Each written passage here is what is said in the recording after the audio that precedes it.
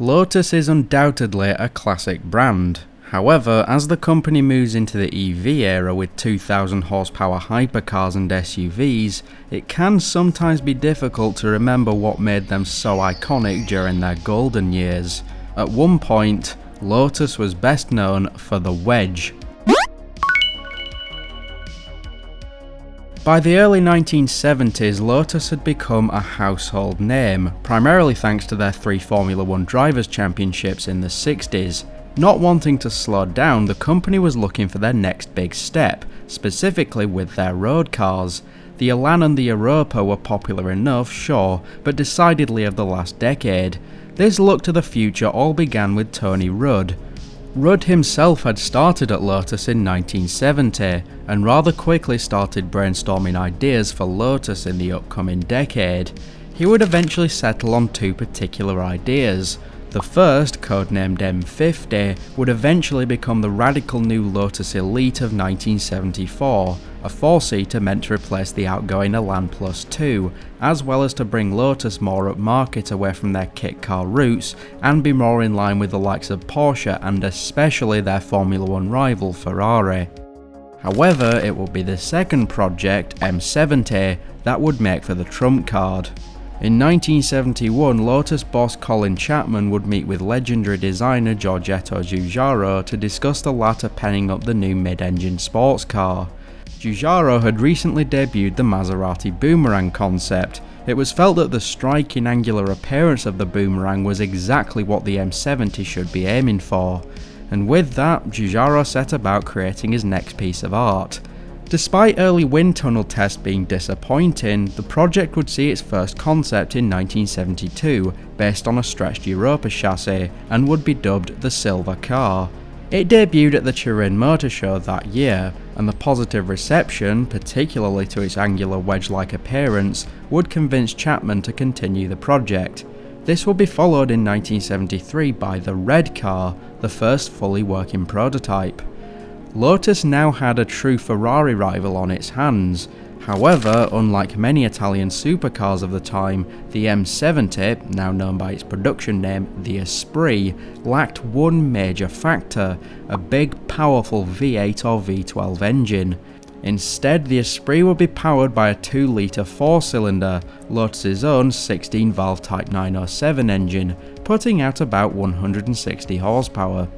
This was the first Lotus in-house designed engine, and was first used in the Jensen Healey. Many believe this was done so that Lotus could iron out any issues before putting the thing in their own car. Despite the smaller than usual engine, in the midst of an oil crisis, the 4-cylinder was actually rather appealing, and the 900 kg curb weight meant the Esprit was actually quite nippy. By early 1975, the Esprit was ready to go into production. However, with the Elan and Europa out of production, and the Elite being a financial failure primarily due to the oil crisis, the Esprit had to be a success if Lotus was going to stay afloat.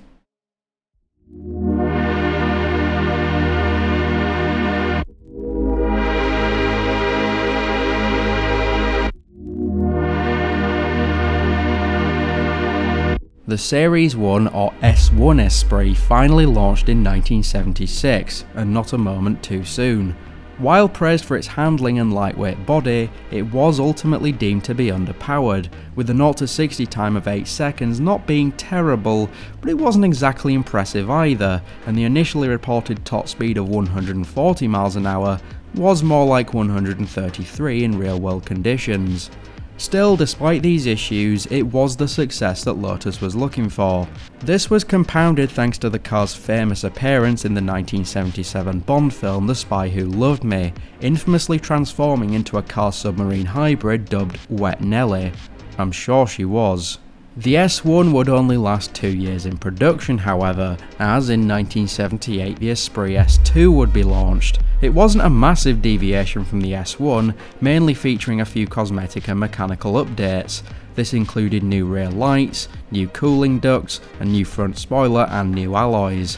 Unlike the S1 though, the S2 would see a number of special editions.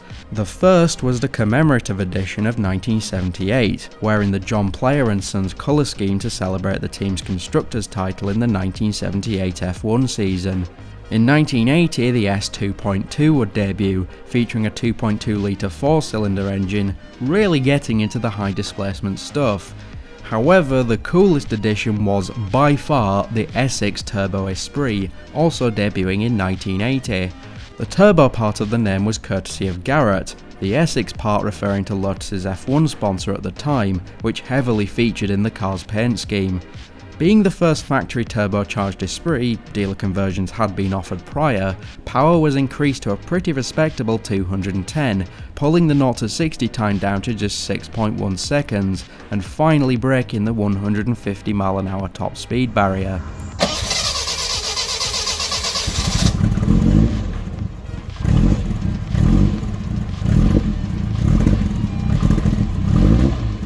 Plus, with a new rear spoiler, upgraded brakes, upgraded suspension and a revised chassis, the S6 Turbo was easily the sportiest Esprit yet, even with the notion that it was originally meant to be fitted with a V8.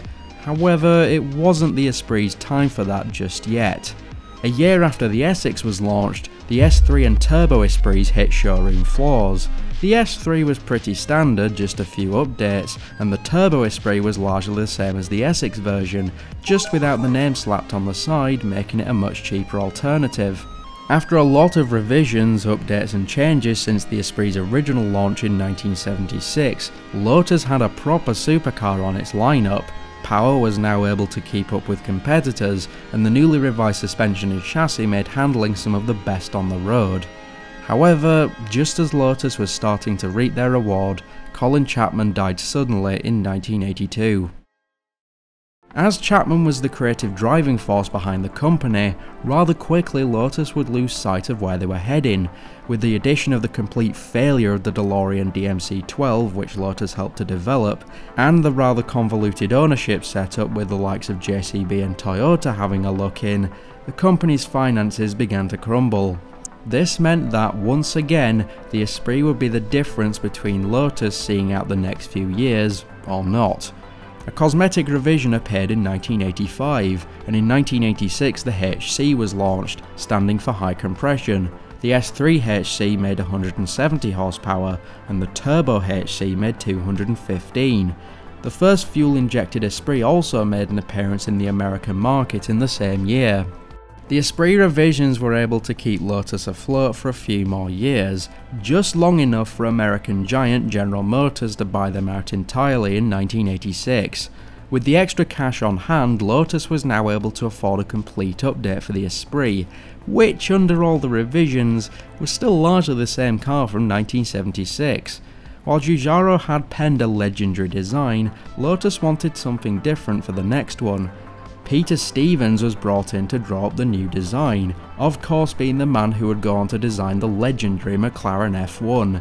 Stevens went for a much softer look than Giugiaro's sharp angular take, with a fiberglass mock-up gaining positive feedback, including from the Esprit's original designer.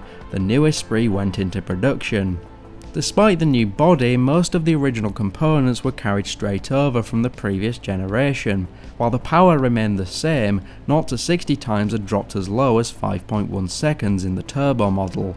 Interestingly though, this new 4th gen Esprit would not be called the S4, instead it would be called by its project name, the X180.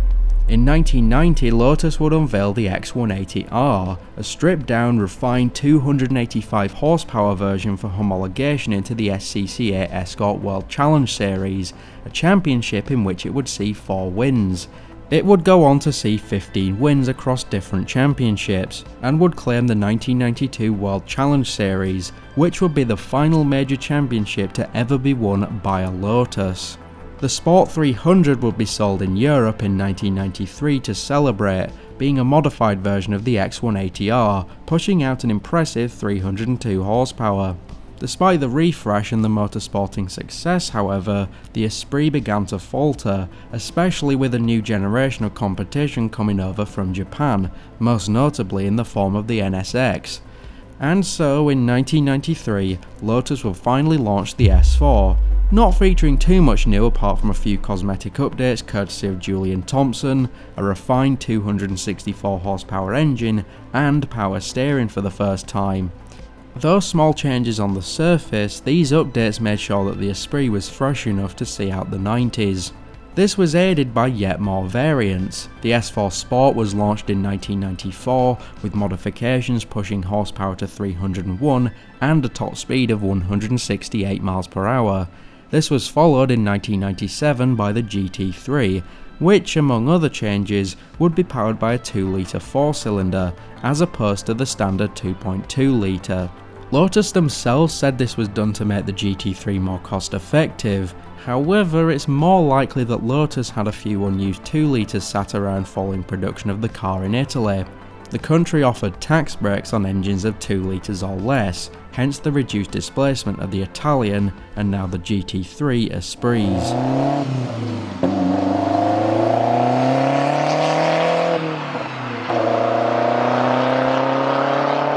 Moving back a year to 1996, however, we would see what was essentially the Esprit's swan song. After the initial plan to stick a V8 in the SX Turbo way back in 1980, Lotus decided they had waited long enough, and the Esprit V8 was launched, featuring twin turbochargers. Lotus could have very easily fitted the well-loved and well-proven Rover V8, however they decided to design their very own 3.5 litre from the ground up.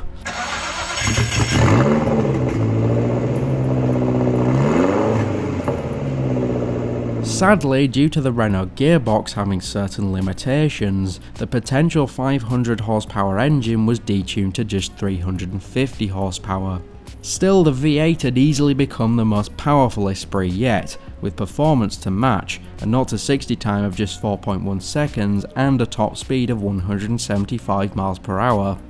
Lotus would ultimately try to race the V8 in the GT1 class, featuring a completely revised powertrain putting out 550 horsepower, with a new gearbox to manage the bump-in power. Despite previous success with the X180R in the early 90s, the Esprit GT1 could not match it, especially when put up against the likes of McLaren and Porsche with their massive budgets. With the FIA GT rules changing in mid-1996, the GT1 was pulled from competition, and only one chassis remains today. In 1998, the V8 was split into two distinct models, the SE, the more luxurious twin, and the GT, the more performance-orientated twin. Lotus took the GT idea to the extreme in 1999 with what would be the ultimate road-going Esprit, the Sport 350. Despite power remaining the same, a remat TCU, upgraded brakes, suspension, body and chassis, as well as a brand new carbon fibre rear wing, made this the meanest Esprit of them all. However, the Sport 350 was the last major push on the Esprit's behalf, and as the new millennium came in, the Esprit's days were numbered. With a final minor visual update in 2002 to bridge a few gaps, in February of 2004 the final Esprit rolled off the production line, and after 28 years, the Esprit name was put to the axe. Famously, as it lasted until 2004 with a design largely from the 1980s, the S4 Esprit will be one of the final road-going cars to feature traditional pop-up headlights, the other being the C5 Corvette, which ended production in the same year. However, the Esprit remained in the back of many fans' minds, including those at the company itself. In 2006, Richard Carr, who drove the 2002 visual update, started work on a new Esprit, and it ended up going quite far. It was formally unveiled at the 2010 Paris Motor Show, with Lotus themselves planning to have it go into production in 2013. Power would come from a Lexus 5-litre V8, producing a supposed 612 horsepower, resulting in a 0-60 time of just 3.5 seconds and a top speed of 195 mph. While the design was thoroughly modernised, personally it was a little too generic to carry the Esprit name. However, in the end it didn't matter, with Lotus cancelling the new Esprit project, instead wanting to focus on lighter sports cars.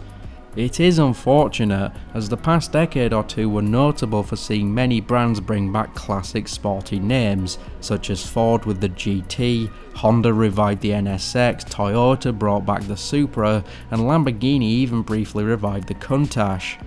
Lotus's new Esprit would have fit in with this crowd very comfortably, but I think that ship has sailed. And that really was the end of the Esprit. Lotus has since transitioned into making very different cars. Following their acquisition by Chinese automotive giant Geely, they've started producing electric models such as the 2,000 horsepower Evija and the crossover SUV, the Elytra. To be honest though, I think the Esprit is probably better off not being revived under this strange new creature that calls itself Lotus, because as we've all recently seen, wedges don't typically do well as electric vehicles. Instead, I'd call the Esprit very of its time, and I mean that in a good way. But while its contemporaries were fighting to be the best with big, heavy, thirsty, loud V8s and V12s, the Esprit was content with a simple 4-cylinder and a propeller here and there, and I think that in many ways, that makes it the coolest supercar of them all. Thank you so much for watching, with a very special thanks to Brum Brum Bryn, Jonas and Thomas Bradley, who are very generously donating at the highest tier on my Patreon. Just £1 a month is an amazing help, and I also have socials, links to them are in the description below. Again, thank you for watching, and take care.